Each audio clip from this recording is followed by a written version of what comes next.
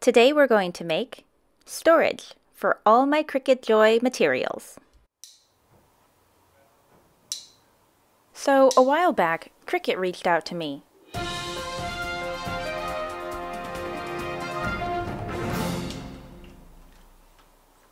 Beep beep. And they were like, "Hey bro, would you like us to sponsor a video for you?" And I was like, absolutely I would. I've been intrigued by their machines for a while now, but I'd never used one personally until they sent me this little bundle of joy. If you're not familiar with the Cricut family, this is like a tiny version of a CNC. It takes an image and cuts or draws it onto your material. The Cricut Joy is the smallest smart cutting machine ever, which also makes it the most portable ever. It's ready to go when you are. It has a wonderfully minimalist design, which means that when you're not using it, it can happily nest anywhere you want to place it. I'm usually a bit put off by anything in the world of tech because I just don't understand it, but this little guy doesn't even have buttons. Plug it in and it's ready to go. All the work is done through your computer or smartphone, and even that can't really be described as work. It was easy enough for me to start making things right out of the box. And speaking of boxes, I got really excited about all the options I had ahead of me, so I gotta make some storage.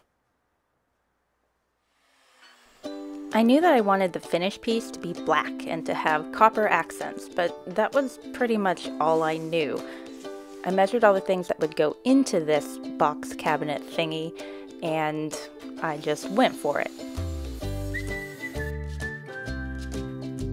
I used the track saw that my buddy Mike from Modern Builds made, and I cut down a sheet of 1/8" plywood.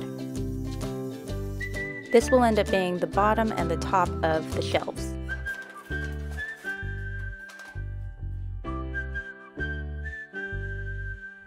Is it okay if I do this here, or should I take it outside? Do what where?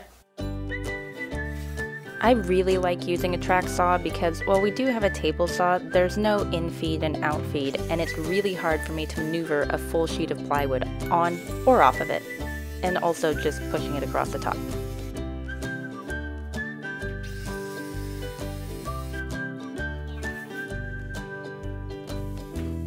He's such a ham. Clamping the track down will give me a more accurate cut, but the best clamps are the ones that you have on you, and my foot clamps go with me everywhere I go.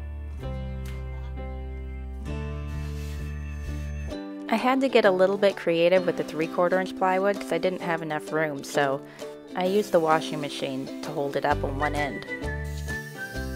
The 3/4" plywood will provide structure and something to actually screw into when I make the walls and the back of the shelves and drawer.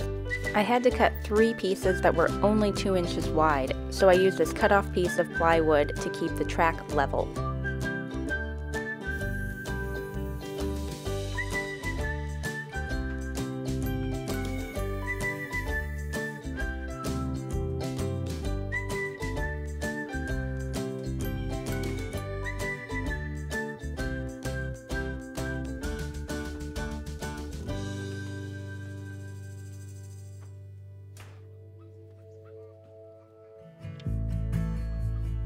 I used the chop saw to cut them down to length. I had intended to shoot a couple different angles, but to be honest, this backlit sunset with sawdust, I mean, come on, let's just watch that for a little bit.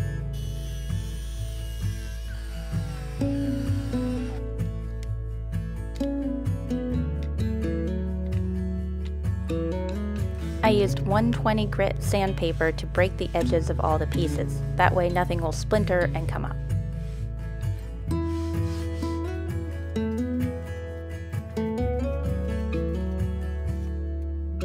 I've never used ink to stain anything but my clothes and hands, but this was actually a really easy way to make this wood completely black.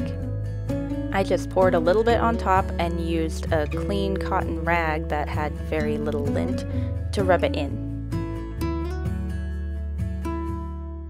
While I'm waiting for that to dry, deciding what my first project would be was more difficult than actually making it. There are so many options, from labels to cards and vinyl transfers to iron-ons. But then it struck me. The first thing I made was me, or rather, a vinyl cut of me as River, as me. One thing that is unique to the Cricut Joy is their smart vinyl. Vinyl that can be cut without a mat. You heard me right. Remember how I said this machine was the most portable? 1, 2, 3, go. I finished the plywood in 3 steps. First, I sprayed it with a clear matte enamel. Because the ink I used is water-based, it raised the grain of the wood, and it leaves me with a texture that I do not like. But after spraying it with the enamel, I used a cotton rag to burnish the wood, and it made it really smooth. You cannot tell in this video. To really seal in the color and protect the wood and the things that I would put on the shelf, my step 3 was putting on a coat of polyacrylic.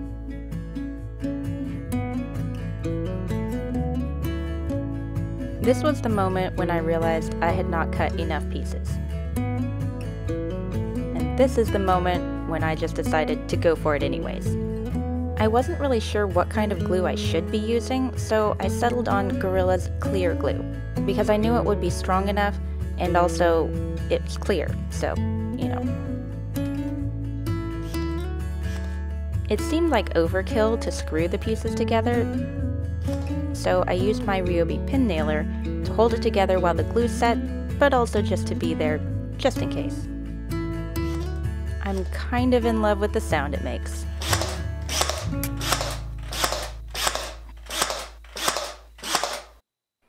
Hooray, a drawer.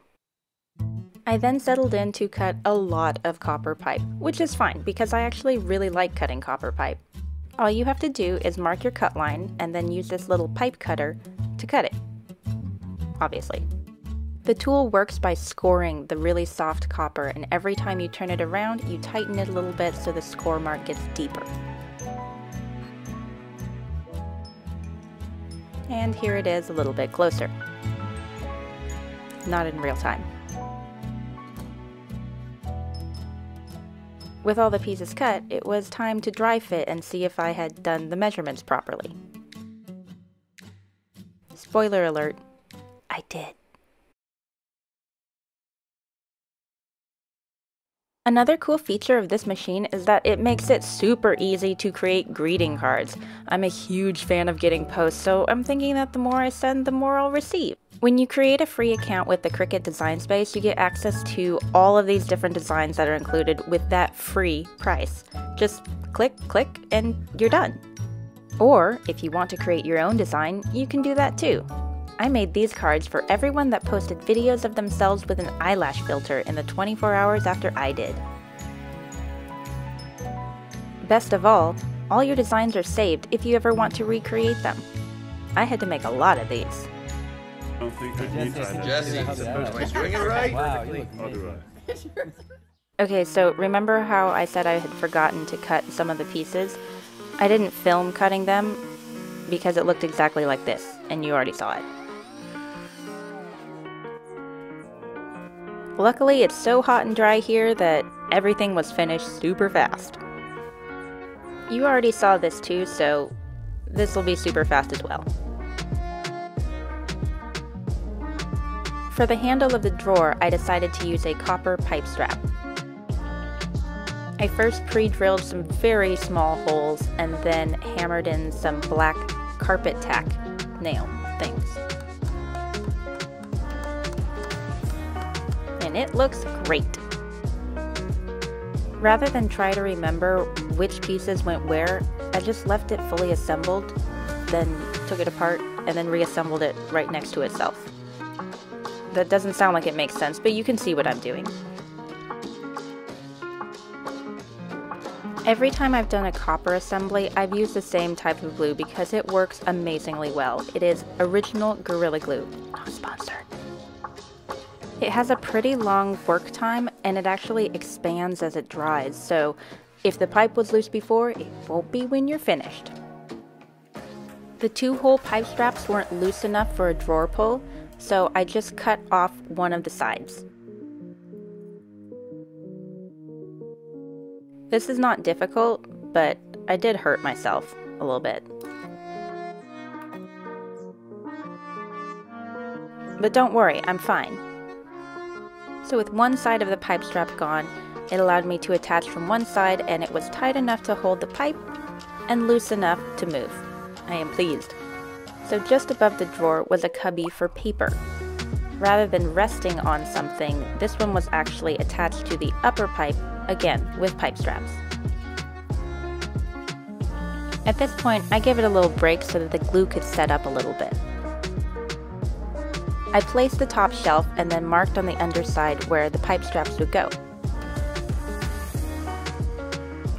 I pre-drilled small holes to make assembly a little bit easier.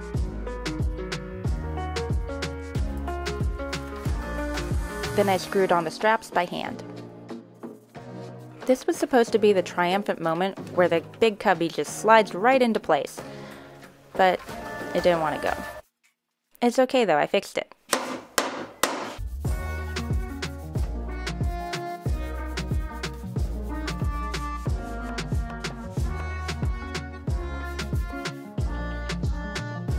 Because the Cricut Joy is so mobile, I wanted the material to be as mobile as possible.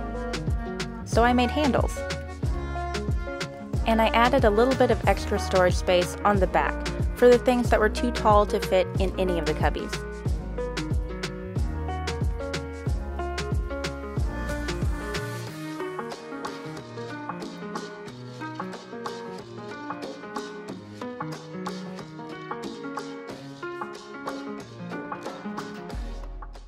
There are a lot of things that the Cricut Joy can do, and I haven't even begun to think of all of them yet. But one thing I know that I want to do is I want to try out the infusible ink pens, and not just for the obvious reasons.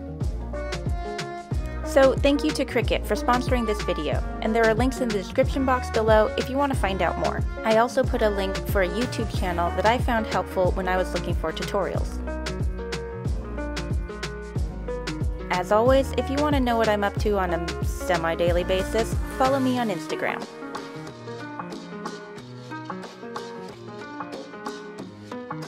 Give me a thumbs up if you feel so inclined, and leave me a comment if you have a suggestion about what I should make with the Cricut Joy.